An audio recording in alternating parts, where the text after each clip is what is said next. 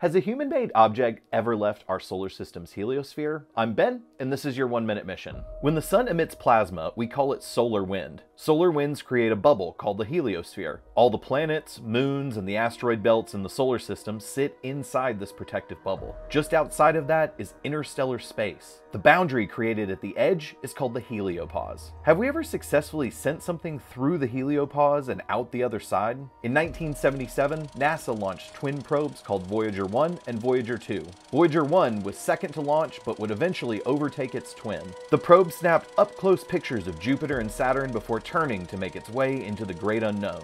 As a final gift before attempting to push into interstellar space, it took the first ever family portrait of all the planets in our solar system that it could see. Then, in August of 2012, Voyager 1 crossed through the heliopause and entered interstellar space. If you'd like to learn more, check the links in the description. I'm Ben, and this has been your 1-minute mission.